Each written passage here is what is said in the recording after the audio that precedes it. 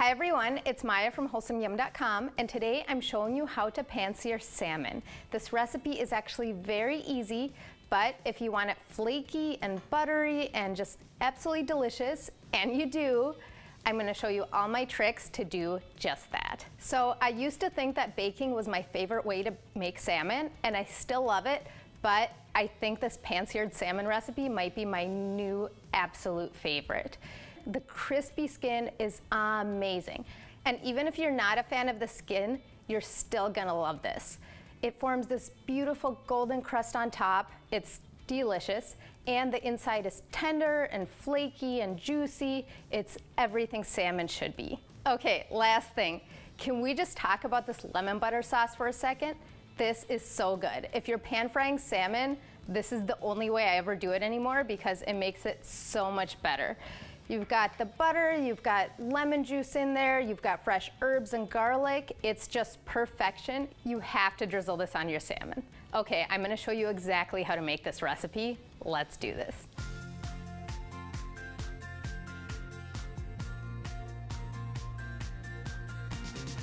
Make sure you prepare all of your seared salmon ingredients before you start. This recipe cooks really quickly, so if you don't have everything ready ahead of time, your fish is going to overcook, and nobody wants that. Let's talk about the salmon fillets. You have a few different choices. This recipe actually works with any kind of salmon, but I do have some preferences if you really want it to be buttery, flaky, all that good stuff. So I'm using pink salmon here. The best of the best is gonna be king salmon, but it's a little pricey, so up to you if you wanna splurge on that or not. Coho salmon is also great as well. Now, you can buy salmon with or without the skin. I highly recommend salmon with the skin. There's a few reasons for that. So the skin is gonna protect the delicate flesh while you're cooking it so that it doesn't dry out. It's also gonna get nice and crispy, but if crispy skin isn't for you, totally fine. You can remove the skin after you cook the salmon. The other thing that the skin does is make it easier to flip the salmon. You're gonna thank me for that when you're cooking this. But all that being said, if the only salmon you can find or have is without the skin, this recipe will still work. The other thing you're gonna watch for is the thickness of the salmon. That's about 1 inch thick is ideal. It's gonna cook more evenly, and if you can find it, it's not always easy, mine is not ideal here. Try to look for an even thickness all along the width of the salmon. That way it's gonna cook evenly on the wide end and on the narrow end. Because we want this to be an easy pan-seared salmon, we don't want any nightmares flipping and having the fish all falling apart on us. We're gonna cook this as individual fillets. Trust me, you don't want to be flipping a big giant fillet of salmon. It's going to be really difficult.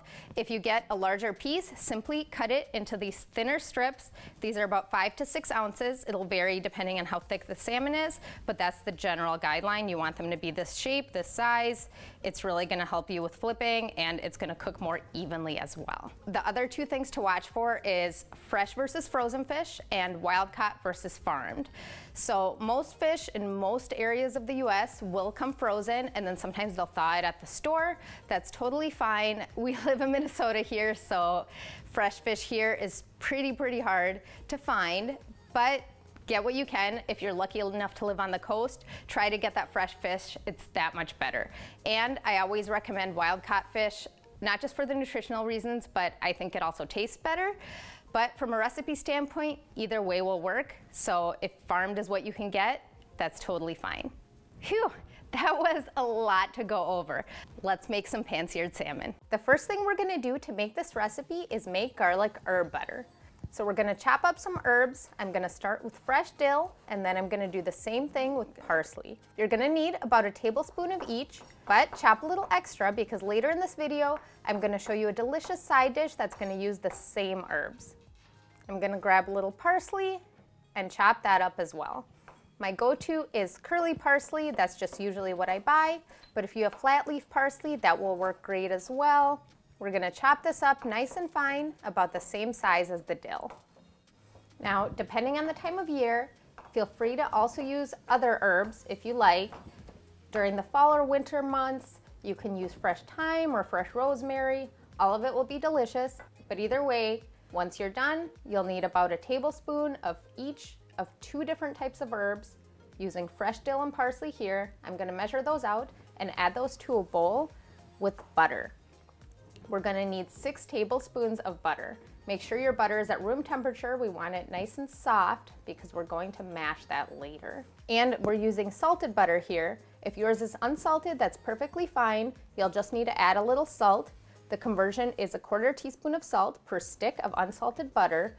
This recipe uses 6 tablespoons, which is 3/4 stick of butter. So you'd add a little bit less than 1/4 teaspoon of salt to make it the same level of saltiness. Next, we're going to add some lemon juice to our herb butter. I highly recommend using fresh lemon for this. Jarred lemon juice just does not have the same flavor, plus fresh will mix in a little better. So I like to squeeze that right into a little measuring spoon and add that to the bowl. You need 1.5 tablespoons of lemon juice, so I'm using this measuring spoon that's 1/2 tablespoon, and I'm gonna fill it 3 times. Next, we're going to add 4 cloves of minced garlic. Now, again, just like the lemon juice, fresh garlic is best, but I'm all about convenience, and here I find it makes less of a difference, so I'm using minced garlic from a jar.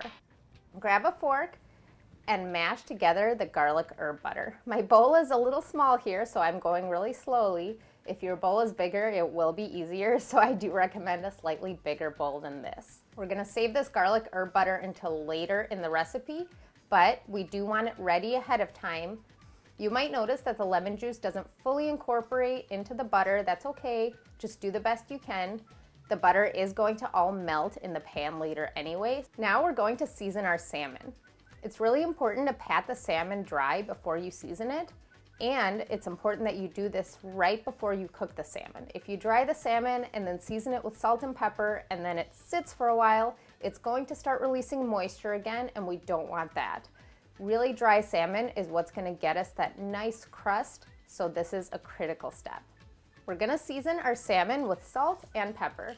I like to use fresh cracked salt and pepper. I find it's easier to distribute. It tastes better to me. But if you want to be precise, the amount you need is 1 teaspoon of salt and 1/4 teaspoon of black pepper. Now, this is the amount for sea salt, so if you're using table salt, it's going to be different.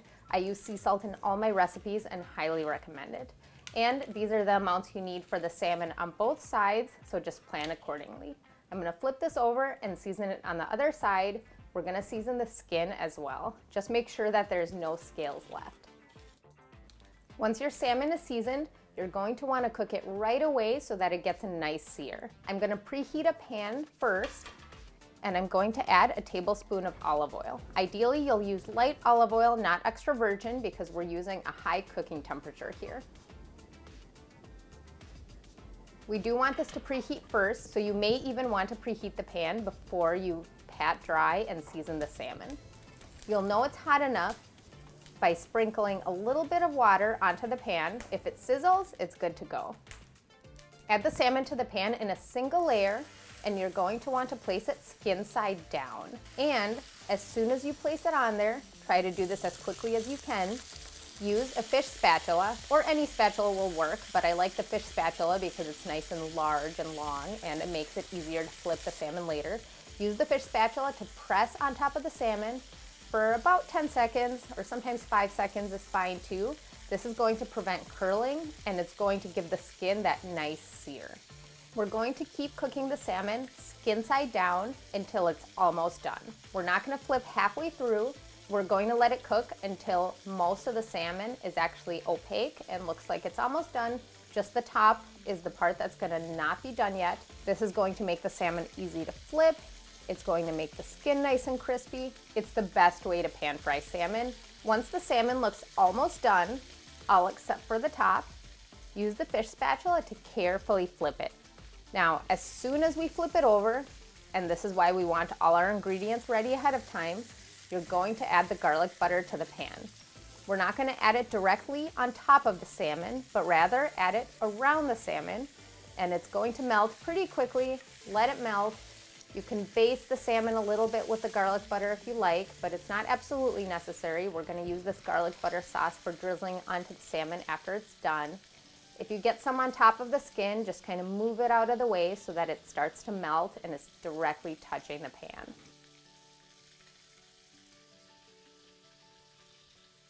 Now you can see the salmon skin has this really nice, beautiful sear. The way we did this is we didn't move the fish around as it cooked. So make sure you keep it all in one spot and just flip it once. The best way to know that salmon is done is to use a meat thermometer. You're gonna want somewhere between 125 and 140 degrees, depending on if you want medium rare, all the way up to medium well. Keep in mind the salmon temperature will increase a little bit after cooking, so just plan accordingly. But once it reaches that internal temperature, you're going to want to remove it from the pan right away to prevent overcooking. Overall, the total time for pan searing the salmon is going to be 5 to 6 minutes with the skin side down, followed by 1 to 2 minutes with the skin side up. I'm going to serve my pan-fried salmon with my favorite tomato, cucumber, avocado salad. The salad actually uses a lot of the same ingredients, the same fresh herbs, the lemon juice, so it's just a perfect pairing. You probably have a lot of these ingredients already.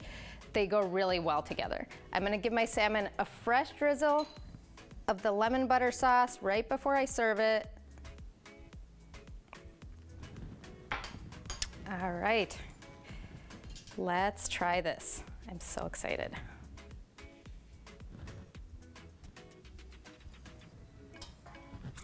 And some salad. This is gonna be so good.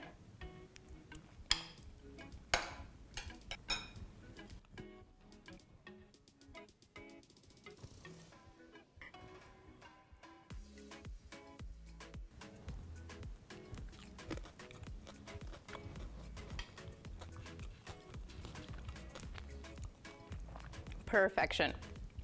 I hope all these tricks were helpful. I hope you're gonna make this salmon recipe soon. I think you're really gonna love it. If you do, be sure to leave me a comment. I love hearing from you guys, love hearing what you think. And snap a photo as well, post it with #WholesomeYum so that I can see it too. See you next time on Wholesome Yum, where I share easy, healthy, and keto recipes, all with 10 ingredients or less.